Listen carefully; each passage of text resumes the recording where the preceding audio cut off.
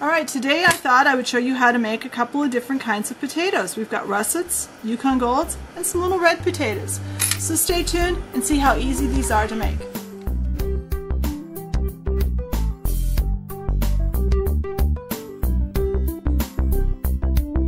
Alright, let's make some red potatoes.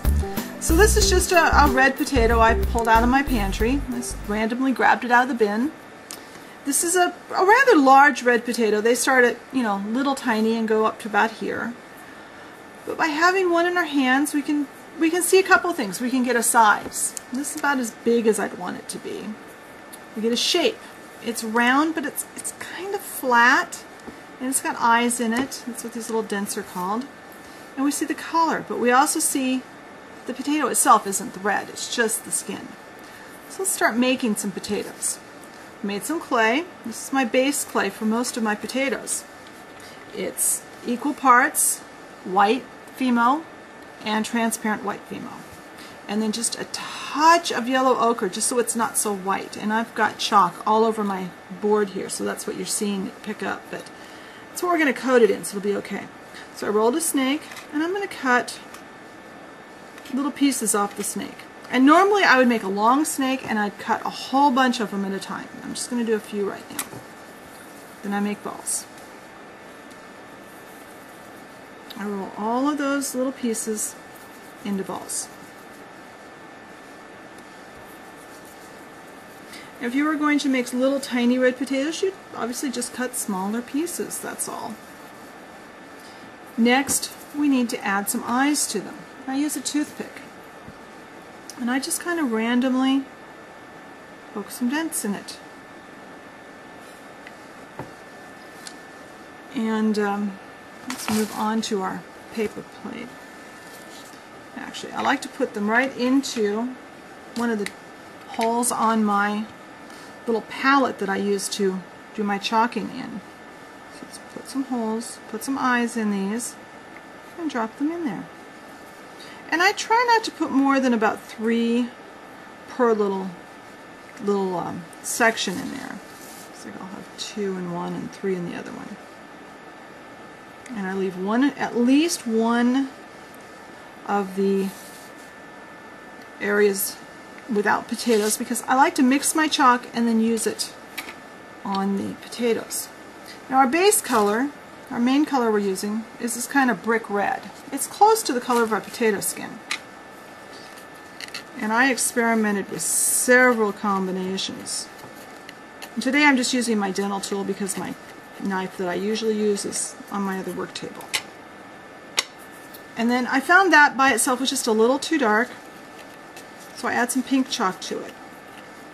And I made a couple of batches like this, and they weren't quite right.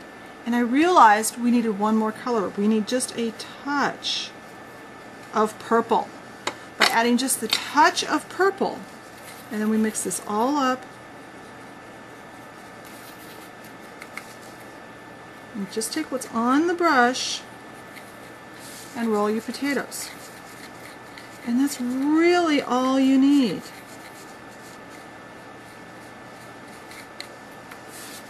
And don't let your potatoes hide from you in your brush. They like to climb up inside the bristles. And all of a sudden you'll only have one in there and you say, where did my other potato go?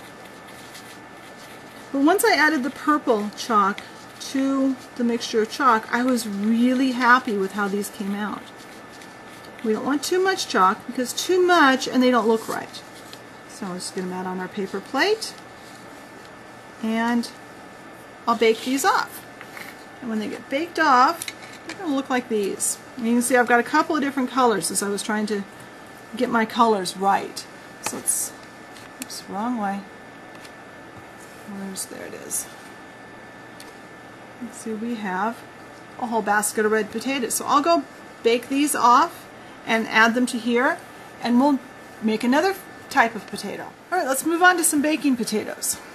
Baking potatoes can be really huge or smaller or even smaller than this. I brought both of these because I wanted to show you there's a lot of variety in these. When we look at the shape of these, where the red potato was more of a round, flat ball, these are much more oblong shaped. They're definitely longer than they are around. And they're not perfect. They've got eyes in them, they've got bumps, they've got marks. So those are things to keep in mind when we're making them in miniature. So for this I'm using the same clay mixture. This is, remember on the red potatoes, it was equal parts white and transparent white, just a touch of yellow ochre clay. My tray is still damp. So roll it out.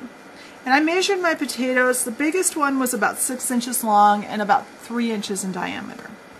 So we can make our potatoes quite a range of sizes. So roll out a snake and cut pieces off that snake. And cut them a little bit random. Especially if I'm making a big basket of potatoes. So I want mine kind of random in size. Then I go through and I roll all of these potatoes into balls again. If you're only doing 1 or 2, it doesn't make as much difference. But if you're baking a lot of something, it helps to do as much of each step at a time as you can.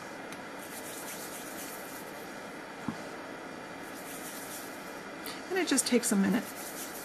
And these balls don't need to be perfect. In fact, we don't want them perfect. We want them a little bit craggy and have some flaws in them. Because if you look at potatoes at the grocery store or the farmer's market, they're not perfect. They've got all kinds of divots and stuff in them. Alright, now those are all round. So now we take them and we kind of make them skinnier. And we do that. Let's go down a little closer. There's the thing. So take a ball, roll it in the palm of our hand. I find it works better in the palm of my hand than on the tray. On the tray I was getting kind of, my shapes were getting too uniform. And some of them can be longer and skinnier, some of them can be shorter and fatter. Some can be just absolutely huge. Some can be pointed on the ends, and some can be round on the ends. Not very pointed, but a little pointed.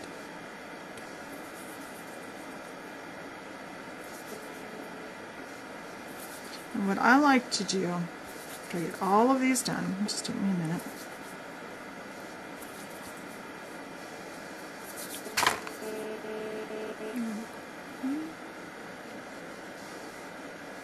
Alright, now I take my little chalking palette. This is just a typical paint palette. Let's back the camera up just a little bit so you can see it. And this one has 6 openings in it. What I do is I use one opening for my chalk. And I'm using a combination of a yellow ochre and kind of a medium brown. I found that by itself the brown just wasn't quite right. And for this whole video I am using the Artist Loft chalks from Michael's. They're inexpensive, they've got tons of colors in there, so that's what I'm using for all the potatoes. And we take our toothpick again, and we make some marks, make some holes, make some lines. And what I like to do on these potatoes, because they're bigger, I drop 1 per opening that doesn't already have the chalk in it. I leave out 1 of them for the chalk, and that way I can chalk 5 of them at a time.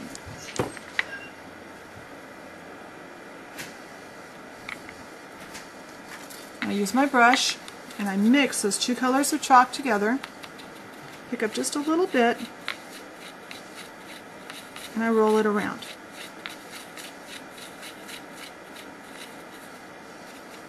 If you don't have a palette, I think you could probably do the same thing by putting your potatoes out on your paper plate and using one side of your paper plate for your chalk.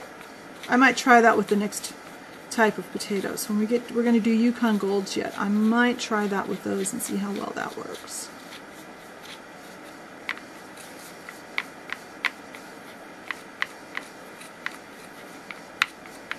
And I like having the 2 colors of chalk because it doesn't completely mix together, so we get a little variety in the color on our potatoes. Now I move these over. I've got a paper plate sitting over here underneath the camera. Toothpick out again. make random marks. And yeah, you're going to pick up chalk on your fingers. I have a wet wipe here so that I don't get chalk all over everything as I'm working. Let's color this batch of potatoes. Once again, dip in the chalk and just roll them around. I like to do them this way rather than trying to hold them when I'm trying to do all sides of an object like these potatoes, because I want it relatively even on all sides. But I also found that when I tried putting the potatoes into the basin that had the chalk in it, I got too much, and that didn't look good either. This seems to get just about the right amount of chalk. Alright, so I think you see how this works. I'm going to turn the camera off. I'm going to chalk the rest of these, finish up some more potatoes, and then I'll be back. Alright, so here's our batch of potatoes all baked off.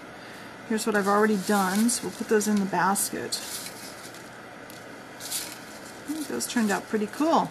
Now I baked these for about 7 minutes because they're a little bigger than some of our other things we've made lately. I will, when I get done with all my potatoes, then I'm going to glue all the potatoes into their baskets with some TLS and bake that together. I've had a few questions about why I use TLS as opposed to glue. And although I've answered those privately, I thought I'd answer it here too. It's because these potatoes, especially on things like these, they're not shiny at all. And glue gets really, really shiny. And also the TLS bonds more permanently and better with the cooked fimo. It's always hard to get a glue to really adhere to fimo and really hold it in place. So that's our russet potatoes. So now we've got two. We've got our russets and we've got our little red potatoes. Let's move on and do some Yukon Gold potatoes. Okay, let's move on to Yukon Gold potatoes. These are a really pretty potato because they're a lot more yellow. The flesh of these is more yellow even after it's cooked. And so I changed the base color of my clay. I took the same base as we had before, the equal parts of white and translucent, but then I got out some Primo cadmium yellow and added just a little bit at a time until I got this really pale yellow color, which is now picking up everything on the tray. So let's start making potatoes. Oh, let's look at our shape first. These are more round, and they've got just a little bit of a coating on the outside, a color that's darker. So let's make a few potatoes.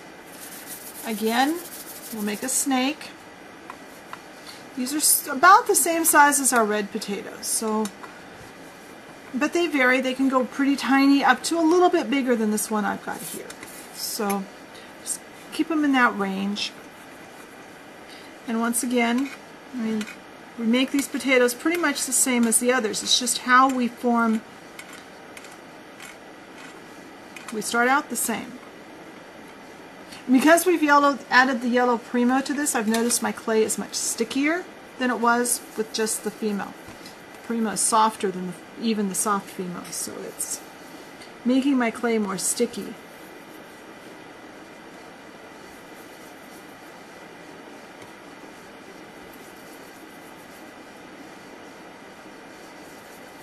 And once again, we're making little balls. I'm just going to do these few here for right now.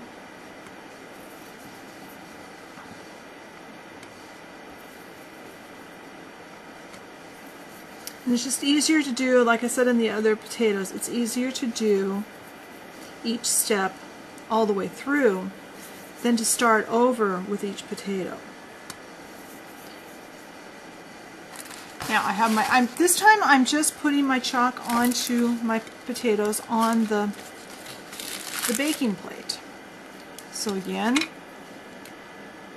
we take our toothpick and we add some eyes and some dents and whatnot. But these are, I'm trying to keep these a little more round than I did for the red potatoes. The red potatoes are more flat, almost disc-like compared to these.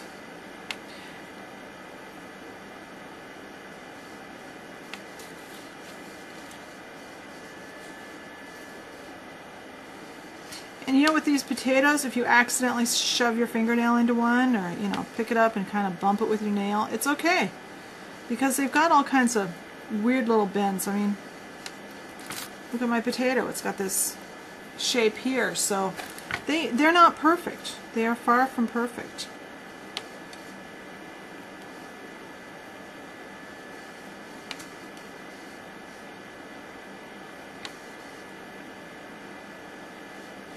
Now, let's get our chalk. And for this I'm using mostly yellow ochre. You know, fine dusting on the plate. And I found that with the yellow ochre it was just too bright. So I've got this is a little bit lighter brown than I used on the russet potatoes. Not quite as much of that. Take my brush, kind of spread it out. And then just kind of roll your potatoes through the chalk until they're fairly well covered. The Yukon Gold potatoes really have a much more translucent quality to them than any of the others, so you want this outside coating to be pretty light. So that's all there is to it. I'm going to make some more potatoes.